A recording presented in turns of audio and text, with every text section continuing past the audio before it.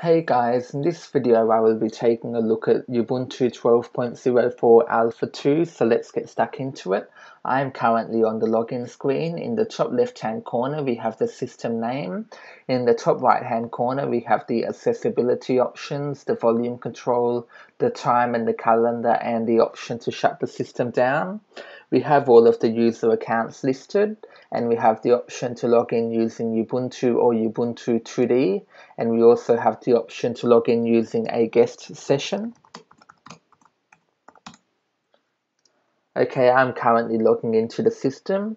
It would be slightly quicker if Ubuntu was installed on a physical machine rather than inside of a virtual machine. First, I would like to take a look at the icons in the top right hand corner. We have an envelope here, and we have all of the different chat settings here, or the chat availability options I should say, for Empathy.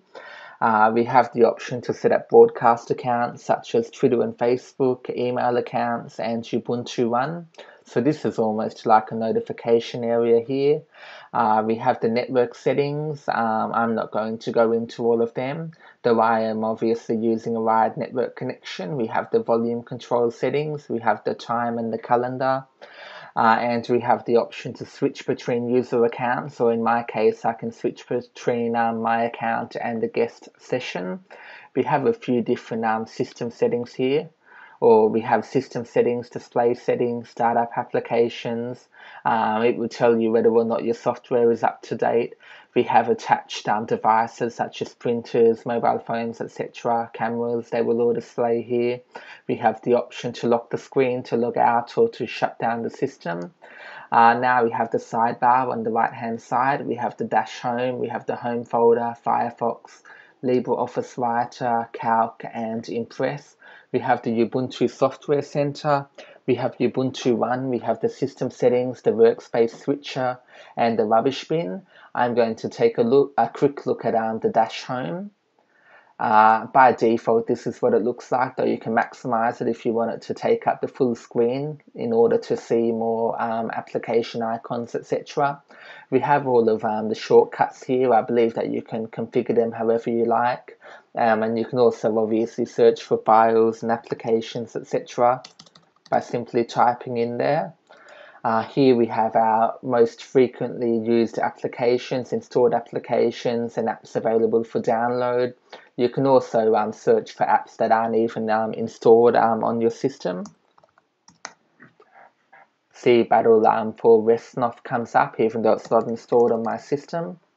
Let's take a quick look at the installed applications. By default, all of the applications aren't in folders or anything like that. You can, however, filter the results. You might only want to view the internet applications, so you can use the filter internet, so you only see the internet applications. This is the same as the folders in effect, except it's more of a filter system. I'm not going to go through all of the applications. I will take a look at a couple of the applications, see what's installed by default. We obviously have Firefox version 10, I believe. Let me just double check. And also applications sort of open in full screen, or I should say that the sidebar automatically hides. I personally don't like this behavior.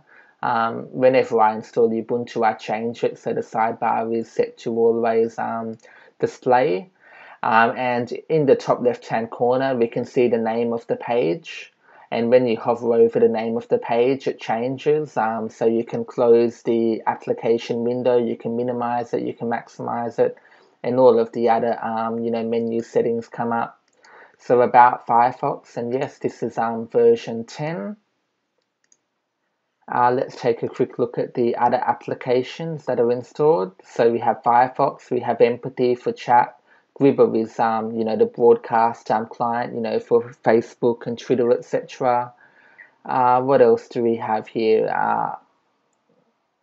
We have all of the different LibreOffice programs. We have Calc, Draw, Impress, and Writer. It's a bit buggy when you scroll up and down. It seems to like to go back to the top, which is a little bit annoying. Do we have anything else here that looks interesting? We have transmission as the default BitTorrent client, and we have Thunderbird as the default email client. Yeah, that's pretty much it. I don't want this to be a long video. And what else do we have here? We have all of your folders. So you can obviously search for files and folders, and you have documents, music, pictures, videos, downloads, etc. And we have your music collection here, and you can search through your music collection, and you can filter by genre, which I really like, though I don't have any music within this operating system, so nothing is obviously going to come up. Let's take a look at the file manager. Obviously, Ubuntu uses Nautilus 3.3.4 in this case. I quite like it. It's a very functional, file manager. I'm not going to open these applications. The writer is obviously the equivalent of Microsoft Word, Calc is obviously the equivalent of Microsoft Excel, and Impress is the equivalent of Microsoft PowerPoint. Let's take a quick look at the Ubuntu Software Center. It has improved a lot. Every release it just keeps getting better and better. So we have all software, we have installed software and the history of installed software. We have a what's new section, and as you can see we have free and paid applications. We also have top rated applications. So let's quickly browse for some applications. I can browse for internet applications. We have the top rated internet applications, and we have a few different categories. Some of these are very common applications found in Linux, on Mac OS X and Windows, like FileZilla and Dropbox and Pigeon, etc. And obviously Firefox and Thunderbird. If I'm interested in Dropbox, I can click on Dropbox. I will see that it is available for free. I have the option to install it. There is no screenshot available for this application.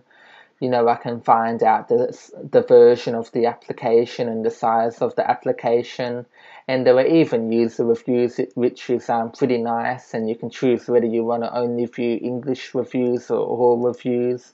Probably only English, unless you speak a secondary language.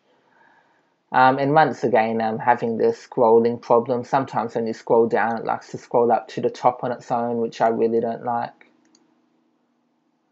And yeah, that's pretty much it for the Ubuntu Software Center. I'm just going to close that. We have all of the system settings, which I'm not going to go into. We'll be here all night otherwise. And we have the workspace switcher. So obviously you could open, the home folder here. You could open, Firefox here. The Ubuntu, oh yeah, I forgot Ubuntu 1. Basically, with Ubuntu 1, I believe that you get 5 gigabytes of free storage, which you can use for files and music, etc. So I highly recommend getting a Ubuntu 1 account if you have Ubuntu installed on your computer. So that's basically how the workspace switcher works. I have never been a big fan of workspaces personally, or I've never really utilized them myself. And we have the rubbish bin, which, it's nothing too exciting really. That's pretty much it for this video. I'm not sure if I have forgotten anything. The chances are that I have, though if you have any questions, feel free to ask me. I do highly recommend Ubuntu as a Linux operating system, especially for beginners. And if you aren't a big fan of the whole Unity interface, etc., then I'd recommend checking out Linux Mint or OpenSUSE. So that's it for this video, and thank you for watching.